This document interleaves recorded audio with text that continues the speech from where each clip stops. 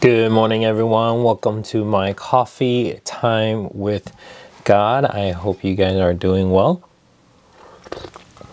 Today, drinking black coffee.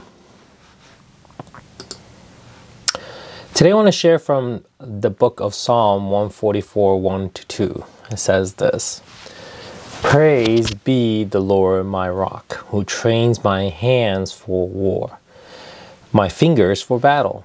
He is my loving God and my fortress, my stronghold and my deliverer, my shield whom I take refuge, who subdues people under me.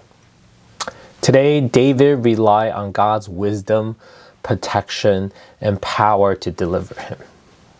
He fully believed that God would guide his every decision and empower him with whatever skills he needed to fight in his name.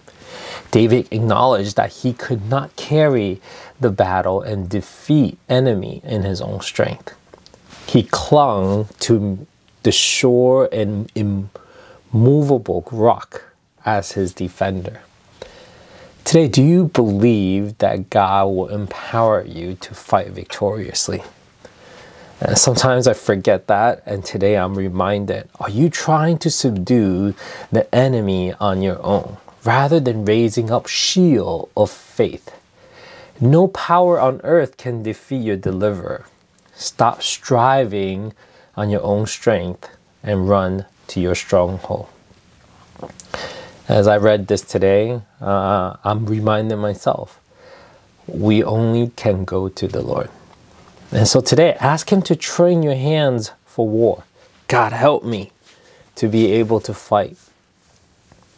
So I want to pray for you. Lord, I thank you for being the rock and refuge. Teach us fully to rely upon your strength today. We look to you as our help and our guide in the midst of a raging battle. And the battle's real.